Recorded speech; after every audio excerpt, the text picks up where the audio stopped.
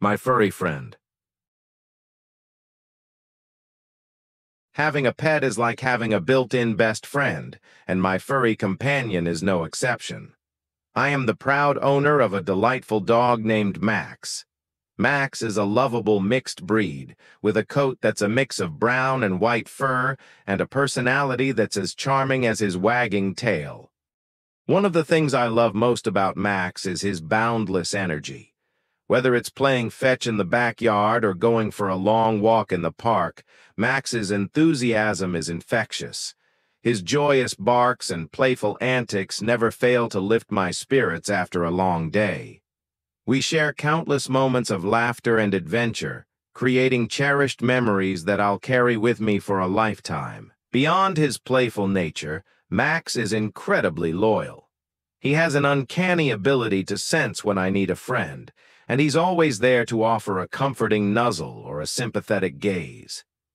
During tough times, Max's presence provides a sense of comfort and reassurance, reminding me that I'm never truly alone. Caring for Max has taught me valuable lessons in responsibility. From ensuring he has a balanced diet to keeping up with his regular veterinary checkups, being a pet owner requires commitment and dedication. It's a responsibility I gladly embrace because the love and companionship Max provides make every effort worthwhile. Moreover, Max has become a social catalyst, bringing people together. Whether we're at the dog park, on a neighborhood stroll, or participating in dog-friendly events, Max has a way of breaking the ice and fostering connections with fellow pet owners. Through these interactions, I've forged new friendships and learned the importance of community, all thanks to the shared love for our pets.